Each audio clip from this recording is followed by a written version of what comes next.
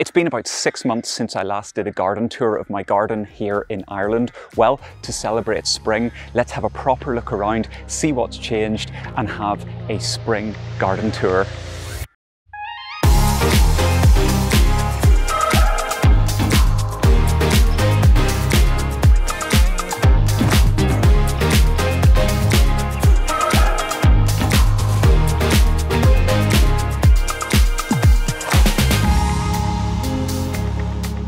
Hey everyone, how's it going and welcome back. It's spring, finally, and the weather's starting to get better here in Ireland. The days are getting really nice, the days are getting longer, and that means that plants are really starting to kick into action again. Not just those winter flowering plants and those spring bulbs that are able to push up really early in the year. So there's no better time to show you around the garden and have a proper garden tour. Because what I realized is I've done garden tours before, but you've never seen the garden with most of the trees bare and without leaves. So I think that'll be really cool to show you. Also, I've been doing a huge amount of work over the winter. Some of it you've seen, some of it you haven't. So I'm really excited to show you around.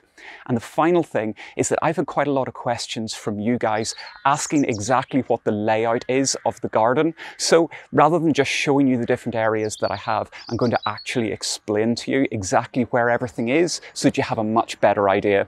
And there's no better place to start than here, the front driveway.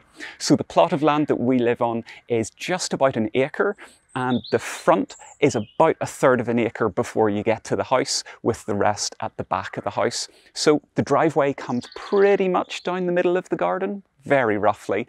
And on this side, we have the main front garden, and on this side, we have the secret garden hidden behind the cypress hedging. We'll come back to that later. So let's have a wander around. We'll start in the front garden and I'll show you how it's looking at the minute.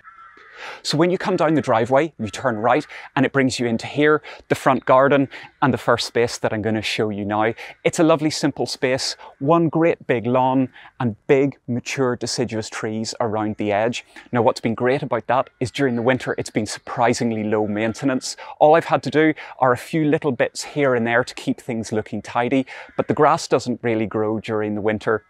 Nothing else really needs huge amounts of care, so despite it being a big space, it really kind of looks after itself. Now, let's have a quick talk about what there is in the garden. We've got a wedding cake tree closest to us, which I really love. Behind it then, we've got big multi-stem silver birch trees. And then round on the other side, we have a clump of 3 maples. One of them's a lovely dark purpley red maple, with the other 2 being variegated ones. And then we have a large ornamental crabapple. And then underneath it, it's got some ferns. There's a couple of little conifers and some other plants dotted around. Now, not everything has been a huge success in the front garden. I have a big failure that I have to confess to you. It's over here, so let's have a look. Okay, let's address the failure, which is these, my echiums. If you're a long-time subscriber, you'll know that at the back end of last summer, I planted these here because they'd been given to me by a friend. I planted up 5 little echium plants that had been given by a friend. I say little, but check them out now. So what I'm hoping is that I can get them now through the autumn and the winter because they are a little bit tender, and then next year we'll have some flowers.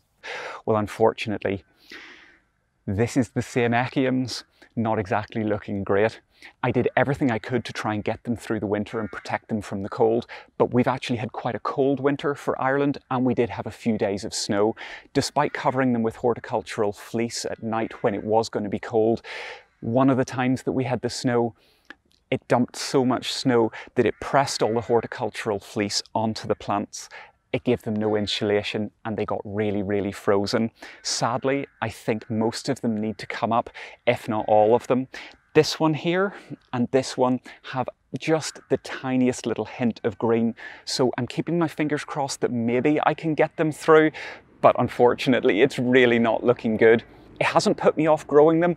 I think they're really gorgeous, but what I think I will do this year is if I grow them again, I'm going to grow them in pots so that I can bring them in and protect them during the winter.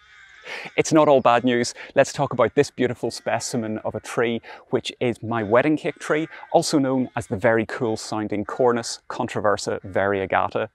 Cool names aside, this is a really brilliant tree to have, and it's really special to me. I always loved them, but when I realized that there was one of them in the garden, I realized that this was the place I wanted to be. I kind of took it as a bit of a sign. Now, I know that loads of people talk about trees or plants as having all year round interest. Well, this really, truly has all year round interest. It's got an amazing form to begin with. Everything grows on these horizontal layers of leaves and branches rather than vertical or at an angle, which means that it does stand out already as being something just a little bit different. But then the leaves themselves are variegated. They're white and a very pale green, which makes the whole tree really stand out. It's a very pale color, and it really does stand out against everything else that there is here. Then, when the leaves fall in the winter, you're left with this beautiful skeletal form. Pale grey bark on the main trunk and the branches, and then each of these little branches that bear the leaves is bright red, and it stays bright red all the way through the winter. Then it starts to break into leaf, and it happens really quickly. It almost feels like you can see it happening before your eyes. Those buds start to swell, they turn green, and then they burst into leaf. All of this has happened in only the last 5 or 6 days. Now you can see the leaves have started, and in the center of those, there's these little clumps of what will be white clustered flowers. This is such a brilliant all-rounder. I absolutely love it, and it makes me happy every time I see it, which is probably why I'm talking about it so much. If you don't have one, I totally recommend getting yourself one. So behind the wedding cake tree, we have our 3 silver birch trees, which I absolutely love. Truthfully, I think I love them more when they don't have their leaves on, because then you can see and you can admire that really bright bark. I think it looks class. At the moment, we're having to share the trees with the crows. The crows that you can hear in the background now, and that doubtless you're going to hear in the background the whole way through this episode. And that's because it's nesting time for the crows. And although they don't nest in our garden, they nest in the nearby trees. And what they like to make their nests out of, seemingly almost exclusively, are little branches from our birch trees. So for the last few weeks, they have diligently been working through our trees, ripping off little twigs and branches. It's not ideal, but you know what? It's nature, and at least they have the resources there that they can go and make their nests. I have done a little bit of work though to these birch trees this year, and the reason for that is I found the canopy was just that little bit too low, which meant that it was starting to hang over the grass a little bit, and it was making it a little bit harder to access those beds. So what I've done is I've gone for a crown lift. I've taken some of the lower branches off just to lift that height of the canopy, and it gives me 2 benefits. For starters, it's not hanging over the lawn and the bed, but secondly, it allows us to really see those brilliant trunks. So we've come across to the other side of the front garden to quickly talk about this tree. This is our ornamental crabapple. This is another brilliant performer of a tree. It's absolutely massive, and although it doesn't look like much at the moment, it's kind of still fairly bare and brown. If you look up close, you can see it's starting to come back into life. Before long, I'd say only a matter of weeks, it's going to be covered in really pale pink flowers, just like apple blossom. And then all the way through the winter, it'll be covered in leaves. Now, when it's in leaf, it's actually not that special looking. The leaves are very plain, but then come the autumn is when there really is such a brilliant show. It will be covered in bright yellow little small crab apples that I love and the birds love. So let's keep moving on. We're going to go this way, down the side of the house and down to the back garden. So coming down from the front garden brings you to here, our big area of lawn. There's not an awful lot to say about this other than last year I kept it as a no-mow meadow. Mixed feelings about it, and I'm going to do a video in the next couple of weeks to talk about it. Now, what I'm going to do though, is I'm going to keep moving on. Don't worry, we will be coming back here, but I think if I show you from another angle, it's going to give away some of the stuff I've done. So we keep going this way down this side of the plot, and it takes us down to the pond. So this is the pond area. It's about half the way down the back garden on the west side of the garden, next to the hedge. And although we haven't visited or talked about here for quite a while, I've done a huge amount of work to really improve this area. Not so much the pond itself, it's looked after itself very nicely. I think helped in large part by the pond planting that I put in. It's keeping the nutrient levels under control so that the water is staying nice and clear and dark. And we have a return of lots of the wildlife that we had last year. The frogs are back. We've got frog spawns, so we're going to have tadpoles, and all of that really helps to lift the level of biodiversity in the garden. That in turn then will help keep pests down, things like slugs, and that's going to be very helpful for my veg garden that I'm building. And then the rockery around here, you may not notice a difference, but last year this area was seriously messy. It was overgrown, there were weeds, and it just looked really unkempt. So back in September, I got a very able helper, aka my mum.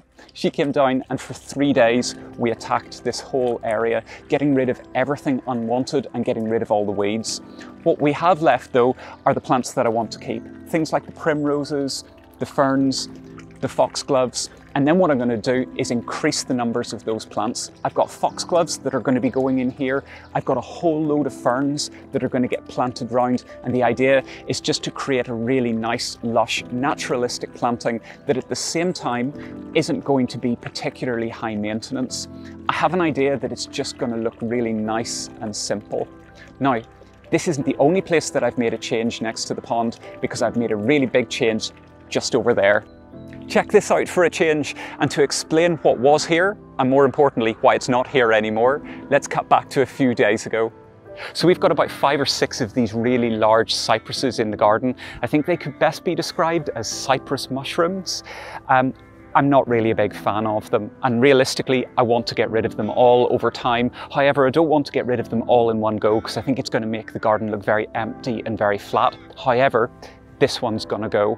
It does have one benefit, which is at the moment it creates a lovely little secluded corner just behind me where the bench is next to the pond, and that's really nice. However, it's got more downsides. It's really big, and because it's a cypress, it's really hard to try and reduce in size. If I cut into it too deep, it's not gonna regrow. There's very, very little green growth on the tips, and it's really, really tall. It's growing into the apple trees, which is less than ideal. So this is going to come out, but in its space, I'm going to plant some nice shrubs and some more plants and bulbs, which will be lovely, I think. And also it's going to create a lovely sinuous bed that's going to run round like this, round behind the bench, under the apple tree, and then round to the far side of the pond. So I think it's going to be a real improvement. So you can see it really is quite a change, and although it looks a little bit bare at the moment, I think the change is a really good one. It brings way more light and airflow into this area. I think the extra light is going to be very beneficial for the pond, and I've already got a plan for how I'm going to plant this up. The plan for the pond is for it to be really lush and naturalistic with foxgloves, ferns, and then some dark foliaged plants as well, just to give that little pop of colour. So I've already bought a few of those. These are Cotinus or smokebush with that dark reddy purple foliage. I'm going to have at least one of those here. I'm also going to then extend that planting from the pond round to here so that it looks lovely and cohesive. And when they finish flowering, all of these bulbs, I'm going to lift them, divide them, and spread them through here as well. It's going to be a bit of a project. It's going to take me at least this year and next to even get something basically looking right, but I think it's a great change. And it's not just here where I've been removing stuff. Let's go and have a look just behind me, because that's where I've been making the biggest changes to the garden recently. So most of the garden is surrounded by these really massive Leyland cypresses. And when I say big, I mean big. Like really, really big. But despite all of the shelter and privacy that they give, they also cast a huge amount of shade. In the summer, most of the back garden is quite shady once it hits the afternoon, and particularly in the winter, the garden is shaded for pretty much all of the day. Added to that, we live in a rural setting, and on the other side of these are beautiful fields, and it seems like such a shame to not get to see them. So I've been busy. Have a look this way. And check it out, I've removed all of the Leyland cypresses from the back boundary of the garden, and a big job it certainly was, because rather than getting professional services in to do it, I did it myself along with a friend. It took us a very long time. Both of us were exhausted. And no wonder, each one of the Leyland cypress trees was probably about 30 foot, and this section is about 30 or 40 meters long. But what a difference it's made. If we were talking now, we'd be standing in deep shade. However, now you can see how much more light and airy and open it is. Best of all, it's opened up those views out over the countryside, which we can even appreciate from the house. I'm really delighted I've done it. I'm going to continue working my way around the garden over the next few years doing the same, but everything in good time. Now, it does look barren, but once I've cleared it, I'm going to be putting in new hedging. I haven't decided what I'm going with yet. I'm either going to go with a beech or a hornbeam, or I'm going to go with an edible hedge so that there'll be nuts and berries that not only I can harvest, but also the birds can enjoy as well. But it's not only here that this makes a big difference. Wherever you go in the back garden, you can see that difference. So let's go across to the other side of the garden where the vegetable garden is going to be, and I'll show you what a difference it makes over there. So we've come across to the other side of the garden now, and we're in the area that I'm going to be turning into the veg garden, hopefully turning it into the veg garden very, very soon. This has been the epicenter for almost all of the work over the winter because I've really been working to make this area suitable for growing fruit and veg, and that means I've needed to really up the amount of light that comes in. So you may remember back in January, I made a video about bringing down a pear tree and an apple tree that ran just on the other side of this little hedge. That came out and it made a big improvement. Then I took out the Leyland cypresses behind, and in fact I'm going to cut to a little bit of footage which will show you exactly what this was like before they came down and after they came down. And you can see it really has just made the most massive difference. The final change I made was with this little hedge at the back, or at least it wasn't little before I cut it down. I've taken more than half of the height out of it. Don't worry, I'm not going to be leaving it like this. I just wanted to take the worst of the height before we hit spring when birds might be nesting in it. I wanted to get that done before that. And it now means that as well as more light getting into this area, you can see further down the garden and you can see where our polytunnel is. So down this side of the garden, we basically have the veg garden area, the polytunnel, and then at the back what I call the processing plant, which is where we put all of our messy garden waste so that we can deal with it another time. It's been an absolutely massive amount of work to get through during the winter, and although I haven't got the vegetable garden built yet, what I have done is I've laid the foundations for what I think will be a successful vegetable garden. So now that all of that really big heavy work is done, now I can start to focus on the nice stuff, building the raised beds and actually turning this into the vegetable garden. So you've seen down this side of the garden. Let's go back and we'll go to the main lawn and I'll show you looking back down the garden and the orchard. So now you can see why I was being coy about showing you more of this main grass area. I didn't want to give away the big reveal of how different the garden looks now that I've taken down those cypress hedges. And check it out. If you compare it to what the garden looked like last year versus this year, it's such a difference. I love the change. I love how much more bright and airy and open it is. And at the moment, with all of the spring bulbs up, it's looking really lovely. Now, the orchard that sits in the center of the garden, it still hasn't come into leaf yet, but that lets you appreciate the really old gnarled forms of each of the fruit trees, and all of the daffodils underneath are really doing their thing at the minute. We have a huge number of them, and whether they're white or yellow, they look brilliant.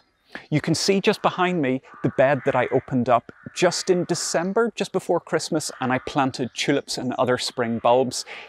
It's looking nice. The tulips are coming up. They're still quite small at the moment.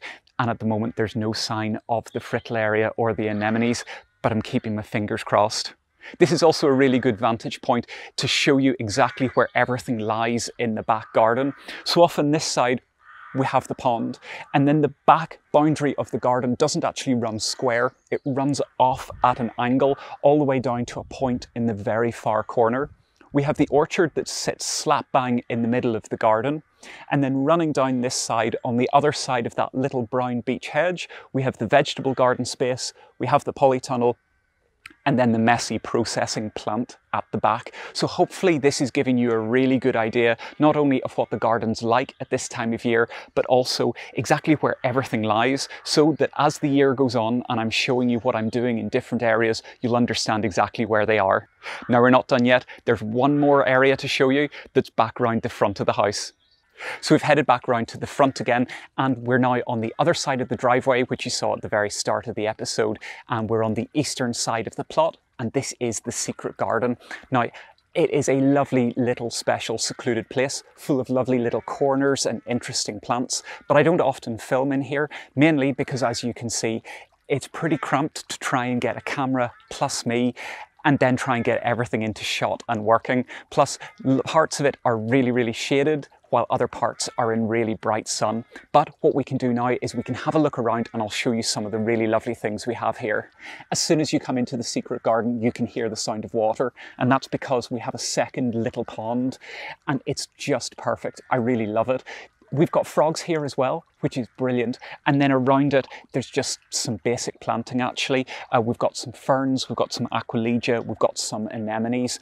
Now, you might see that this area is looking really a bit messy, and that goes for the whole secret garden. I've been so busy down the back of the garden this year that really this area has had to fend for itself until now. So the next few weeks I'm going to have to really get stuck in and do some proper clearing, otherwise this is going to look really messy all summer. One of the brilliant things about the secret garden is it's filled with lovely specimen plants and trees like this. This is a Magnolia stellata, and I'd really hoped that it was going to come into flower in time for the video, but alas, no, it flowers just that little bit later in the spring. You can see that the buds are forming, but they haven't opened yet. When they do, they've got beautiful little star-shaped, pure white flowers. And what's lovely about this as well is that it's not a big shrub or not a big tree. This one is just really small and beautiful. Okay, so I know that the lighting in this shot is far from perfect, but I wanted to make sure that I got a chance to show off the tree behind me. This is what I believe is a Robinia pseudoacacia, and I think the form of it is just incredible. You can see low down where the trunks are, it's very bare, and now they're covered with mosses and things like that, but it's when you get higher that it gets really interesting. Rather than having either straight or wavy shaped branches, each of the little branches is kind of jointed, and what it creates is this really unusual looking form high up that you can see. Now when it's in leaf, it looks lovely, but for me it's now when the tree is bare that it really shows itself off. This is such a cool looking form to have in the garden. We've got a little hidden seating area underneath the Acer. You can see that the Acer hasn't come into leaf yet, but this area is sadly very neglected. Somebody, as in myself, didn't go around and collect the leaves last autumn, so I'm going to have to get stuck in because this area is starting to look really a bit tired. We've also got this as well, a lovely little small contorted willow that again has a really interesting habit in how it grows, and at the moment it's in flower. I can't say that I ever would have really been particularly a fan of these, but now that I've got one myself, I love it. So that's pretty much everything in the secret garden, and it also brings to an end the entire garden tour. I've really enjoyed showing you what the garden looks like this early in spring, when the trees still don't have their leaves, when the daffodils are in flower, and also it's been brilliant to be able to show you some of the big bits of work that I've been doing over the winter. Hopefully you found it useful being able to understand exactly where each of the bits of the garden are located. And I would love to hear from you. I always love hearing from you, so leave a comment down below if you'd like. If you enjoyed the video, make sure to hit the thumbs up button. If you haven't already, subscribe and make sure to hit that bell icon, because that way you'll be notified when I post my next video.